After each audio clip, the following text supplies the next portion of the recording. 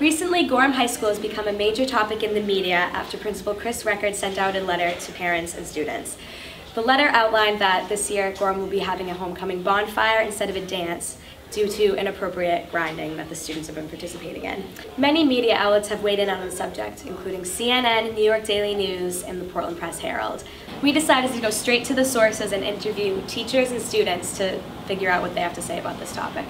If you were to look at the letter that I sent out to parents and students and has appeared all over the place in media, it explains there's been a long process to try to improve dance culture at Gorham High School. It involves school council, it involves student council, it involves other administrators and teachers in this building. So there's a lot of conversation and a lot of efforts to improve the culture. And unfortunately, the dance culture in the United States and in Maine is so pervasive and powerful that it's been hard for us to manage. And I'm sorry about that, but it's hard for me to admit that, but we reached a boiling point where it's just dancing and schools, as dancing is now, don't match. And we needed to try something different. In June, I went to student council and talked about trying something different for homecoming. And I don't know if it was then or in August we talked about a bonfire as a way to get people together, have fun, have it in a safe way, and kind of build some excitement around the football game and how to gather together. Student council also thought of the idea of having a parade of different student groups at halftime during the football game to try to make it about everybody rather than just the football team.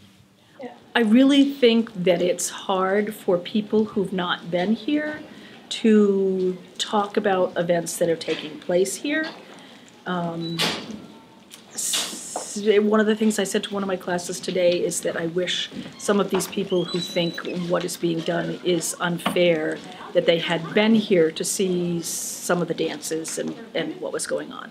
I don't exactly know what the correct solution is, but if we can't keep the kids following the rules we have here, then we can't keep having functions like that. It's unfortunate that it's being sort of splashed around and looked at on a sort of real black and white scale. The people don't really consider what it means to be in charge of 1,000 people every day. And so they sort of make light of some of the decisions that have to be made. And I think it's not very flattering of our school, which in general has a pretty good reputation. And we're just kind of getting screwed over by this one thing that I think got dredged up out of the past. I thought we were done with it last year.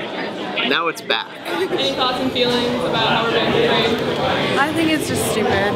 Yeah, they're making a bigger deal out of it than it needs to be. I mean, it's not really that important. Do you plan on going to the homecoming fire? I do. I think it sounds like fun. Probably not. Probably not. I originally wasn't going to begin with. It's not what I like to do for fun for the most part. No. I think I'm gonna go to the bonfire because the people who are running it are friends of mine, and I don't want them to go through all this work and not have anybody show up at this thing they've planned hard. Because they really are trying to give us something. So we should take what we can get and not push the envelope. My last question is just to verify, the VHS was a typo?